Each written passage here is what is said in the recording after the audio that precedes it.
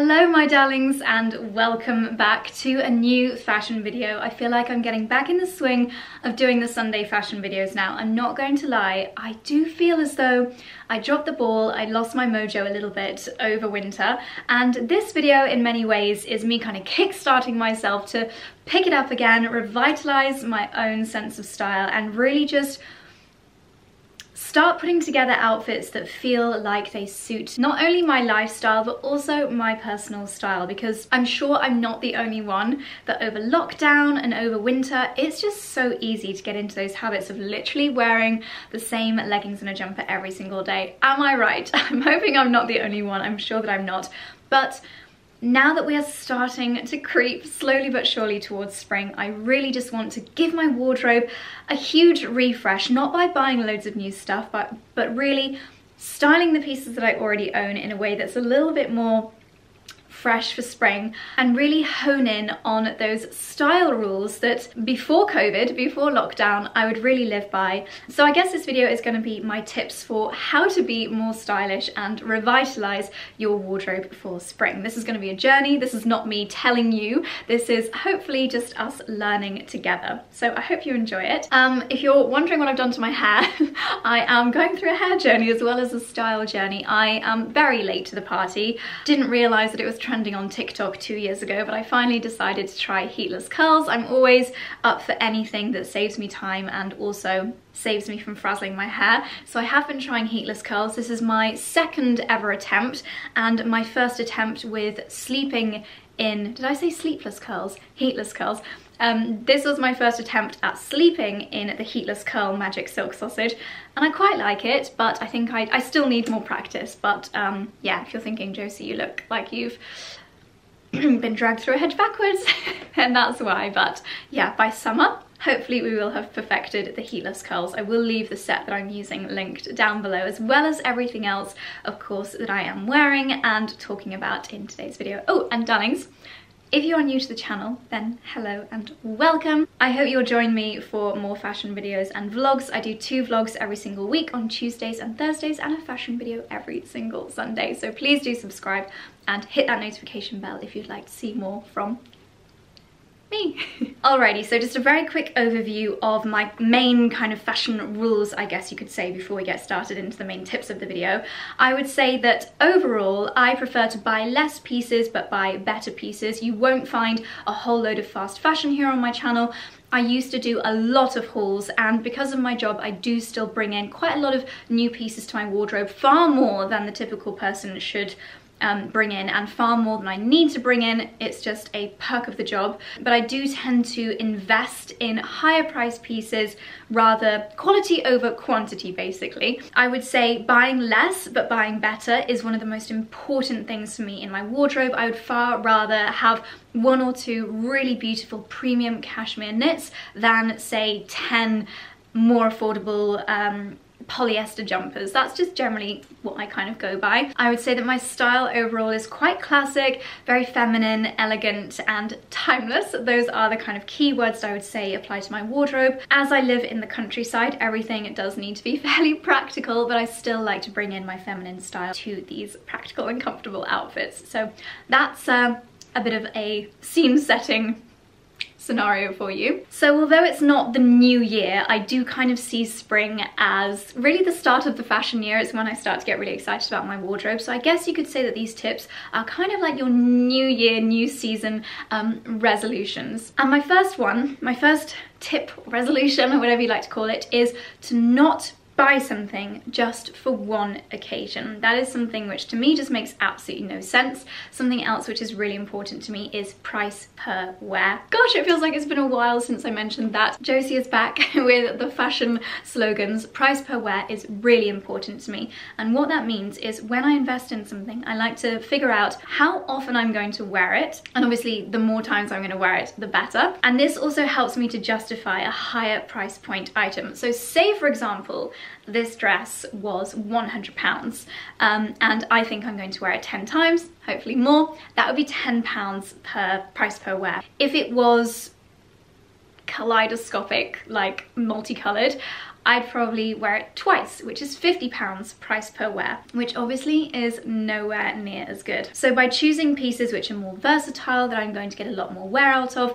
I'm going to get that price per wear down. So that is something that comes into my head every single time I buy something. Now this can be quite tricky with occasion wear in particular.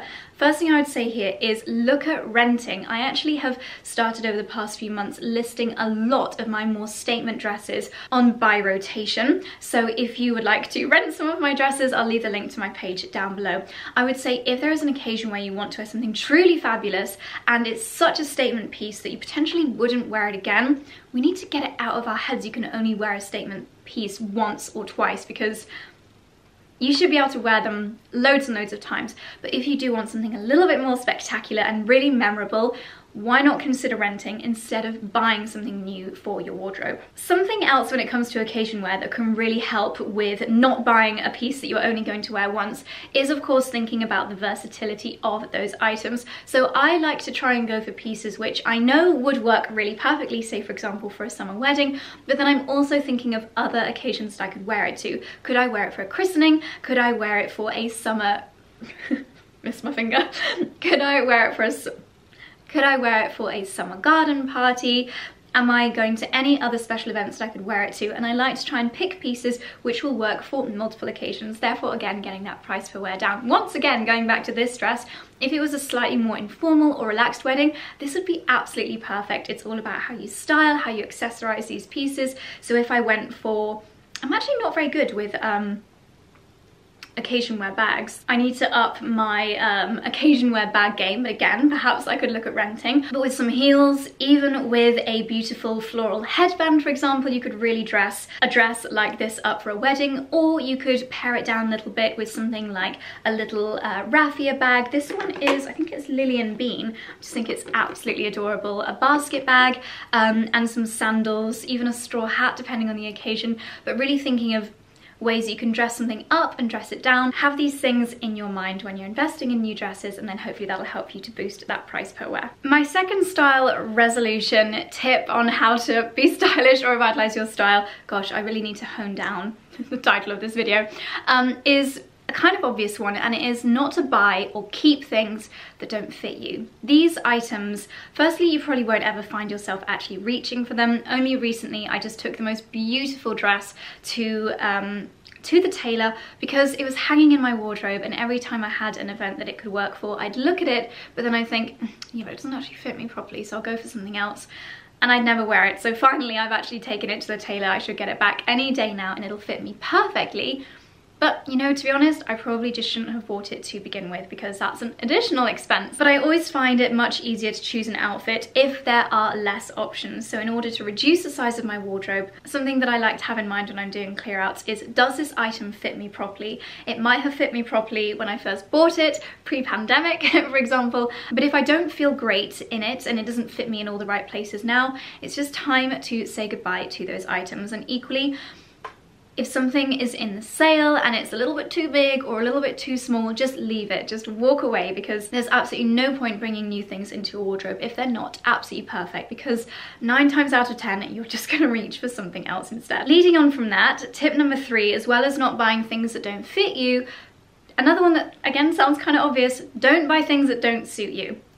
This is me teaching myself these lessons, because if you watched last Sunday's video, I did a video on styling the least worn things in my wardrobe. Should I have bought those Chloe boots? No, I just love Chloe, and I have in my head this vision of becoming the all-encompassing Chloe girl, but they're just not my style. So why, oh why, did I buy not 1 but 2 pairs of Chloe boots that just don't suit me? They obviously don't work for my personal style, they don't work for my wardrobe, and now it's just a little bit painful for me to think about how much money I've spent on those 2 styles that just don't suit me.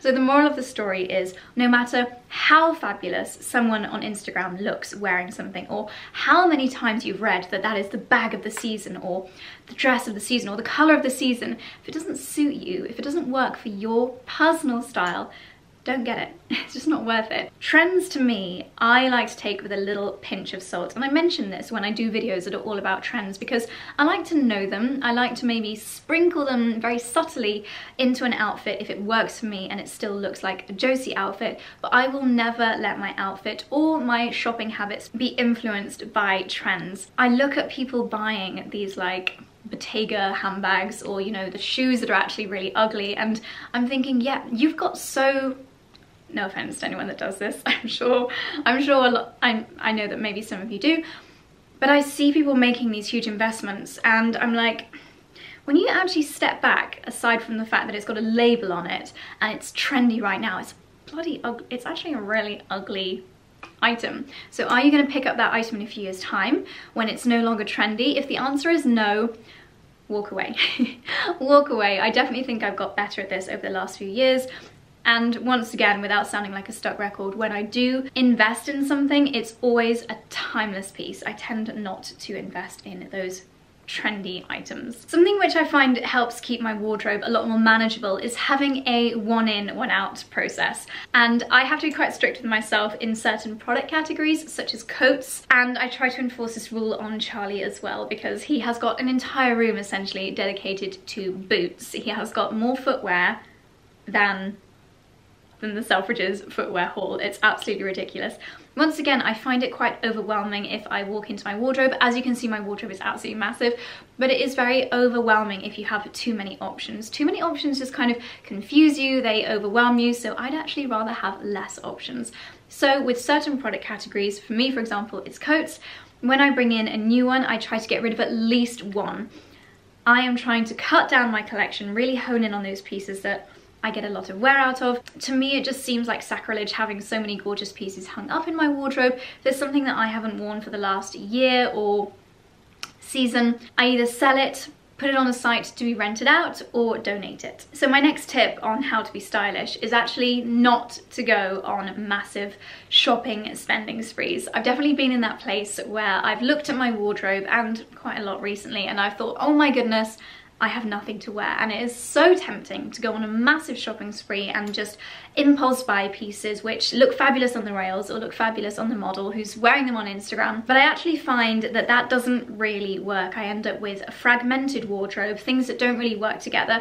And instead, my goal is to have a really cohesive wardrobe where I can select a few different items, whether I bought it this year or 5 years ago, and for them to work really, really well together. A video that I did a few years ago was how to find your personal style, and I think that's really worth watching. I might actually remake it now that I'm older.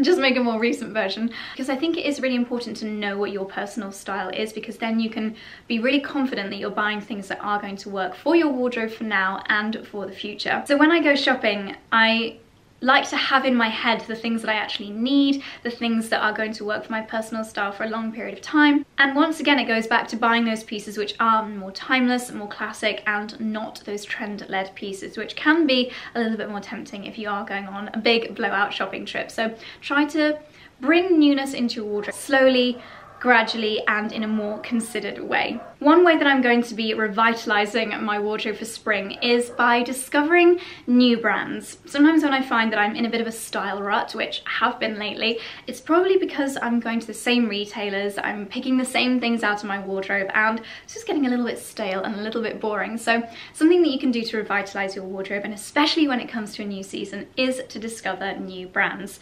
I'm actually not the best at this, so one way that I really like to do it is by going on some of my favorite aggregator websites, whether it's Farfetch or Net-a-Porter. Don't be put off thinking that these are only selling super expensive luxury items, because actually I find that some of the price points are more premium high street than super high-end luxury. And instead of searching by brand, typically I'd normally just type in Zimmermann or Chloe and I'd only look at those pieces, but now I shop by category. So for example, this, I keep referring to this, I'm a huge fan of this gorgeous dress. Groundbreaking, I know, I typed in dresses.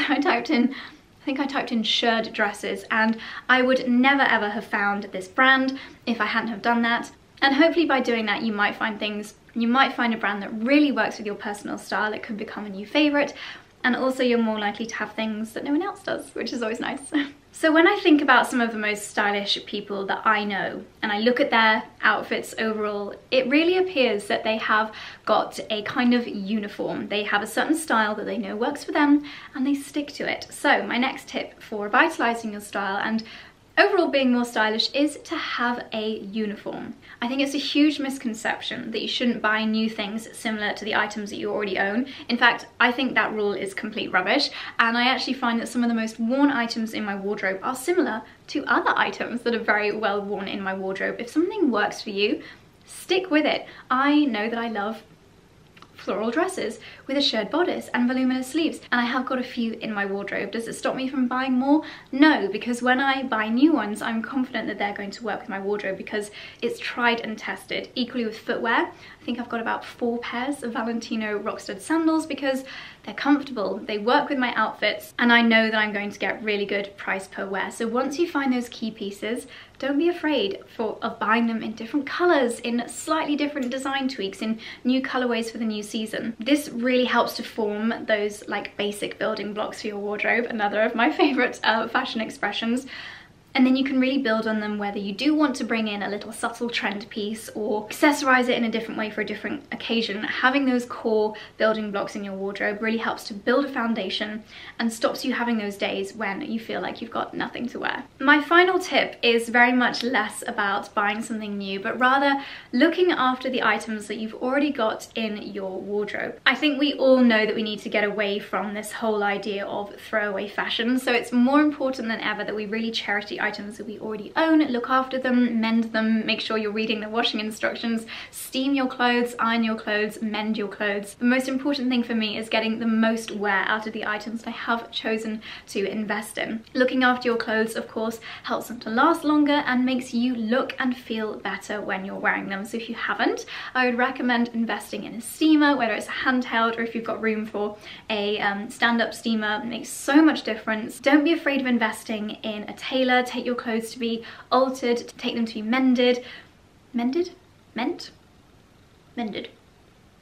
Get that Vanish soap out if you've got some foundation marks on the tops of your white shirts. And I say this all the time, but just have one of those days where you just try loads of things on. I find this the most amazing way of really falling back in love with my own wardrobe, remembering what I've got. And when you find outfits that you love, take a picture of yourself wearing that outfit on your phone. So on those days when maybe it's an early start and you just can't think about what to wear, have a look through that photo album and you'll be spoiled for choice with outfits that you don't need to go and buy anything new for because they're already in your wardrobe. And if everything is steamed and ironed and clean, then you literally have your entire wardrobe to choose from. I had so many items in my wardrobe that were just sat there crumpled and creased, maybe had a stain on them, and last week I pulled them all out and gave everything a little bit of TLC, and in the process tried them on and remembered what fabulous outfits I can create with those items. So it really helped to kind of freshen up in my head the outfits that I can pull together for spring. So darlings, that's my kind of brainstorm of a few top level tips, how to be stylish, how to revitalize your wardrobe for spring. Please let me know what kind of fashion videos you'd like to see over the next coming weeks. Would you like to see a spring trend video? In my upcoming vlogs next week, you'll be seeing a few new pieces that I've brought into my wardrobe, a few amazing sale pieces which I think are going to be sticking around in my wardrobe for a very long time. But yeah, I definitely want to bring back these Sunday fashion videos, so please let me know what you'd like to see from me. I'm taking requests. If you enjoyed today's video, a little bit more tips focused rather than product focused, then do give this video a thumbs up. That really helps me to know what you guys love. And thank you for watching. If you haven't subscribed, please do, and I'll see you in my next one. Bye.